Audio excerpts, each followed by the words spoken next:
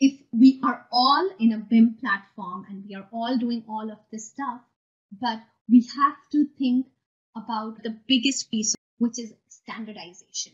Now, if we are switching from CAD to BIM, this means it's the best opportunity for us that if we did not have a CAD standard for our office, for our project, this is the best time to put a standard in place.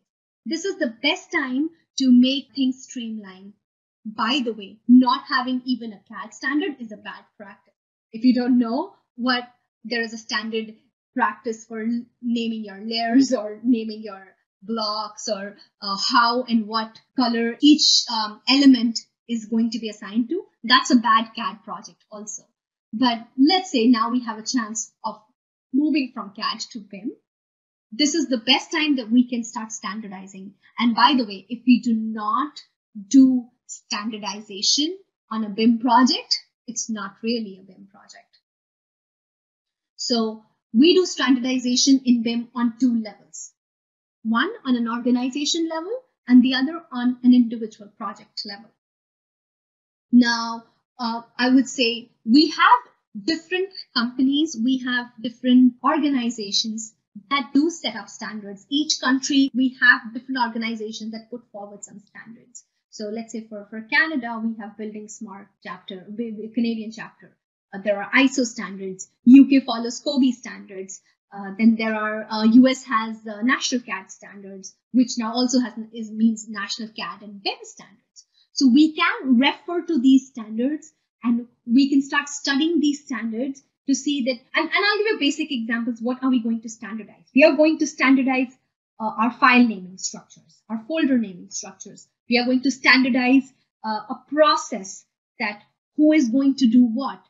How are we doing stuff moving forward? This is when my disciplines are going to be coordinated. This is when these many people for this size of the project will be doing this work. So how do we start with it? Of course, we start with the research and we start with a plan. We do research different building standards, different BIM standards. And then we strategize how are we going to adapt it to our organization? How are we going to make these standards or just one or mix of these standards work for how we do work in our organization?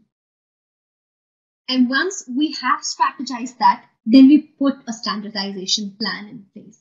That this is what we are going to do. We start with the project and we start standardizing stuff. We apply it on the project and then we see what works for us, what does not work for us. And this is my lessons learned from my first part. And these are my lessons learned from the second project. And these are my lessons learned from the third project. And when I have an amount of stuff to work with, I would say that now I know the loopholes with my strategy and my standards. And when I have loopholes, then I go back to my plan again. Then I go back and research that what other companies have done in this situation and what other people have done in this situation. And then I re-strategize and then I re-standardize and then I reapply. And then if there are any loopholes, and we keep on moving till we have a perfect process in place where when we apply and test, it works for us. It has no chaos.